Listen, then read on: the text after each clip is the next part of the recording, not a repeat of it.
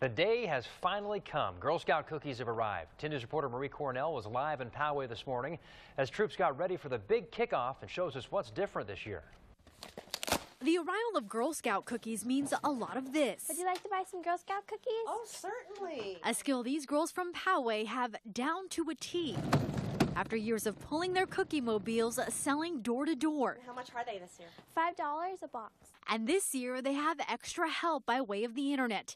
Now they can reach family and friends all over the country, selling boxes of these famous cookies directly from their individual websites. Well, you can get to people who are out of town and you don't see very often. And if that's not enough, Girl Scouts added 2 new flavors. We also have a gluten-free one that's called Toffee-tastic. And Rah-Rah Raisins.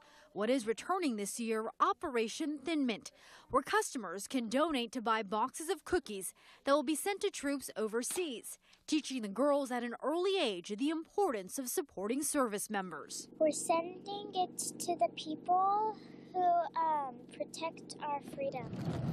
If a cookie mobile didn't stop by your house, don't worry. You have until March 8th to place your orders. From Poway, Marie Cornell, 10 News. And those things look good. Every year those things come around and I can't wait to eat them. It's always a good time for Girl Scout cookies. How can you turn them down? I saw them everywhere today.